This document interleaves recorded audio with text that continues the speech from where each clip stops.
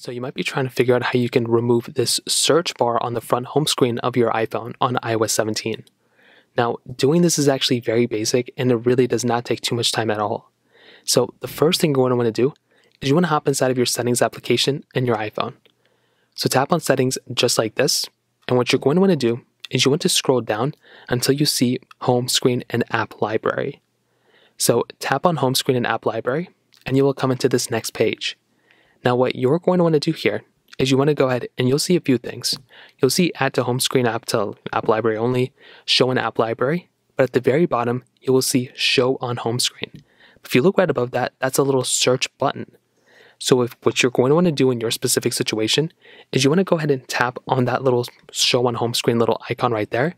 And what that's going to do is if we go and hop out of this, you will see that that search bar at the very bottom has now gone from a search bar back to these 4 dots that we have right here. So that is literally all you're going to have to do. So at this point, all you're going to have to do is you can go and toggle this back on and you can go and see that search bar right up there. But if you want to toggle it off, keep it toggled off just like this, and that will go ahead and hide that specific search bar at the very bottom. So now it comes on as just the 4 dots right there, and that's pretty much all you're going to have to do. It's a very, very basic process. If you have any other thoughts or questions, let me know in the comment section below.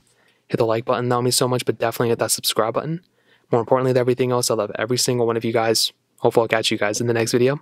Peace out.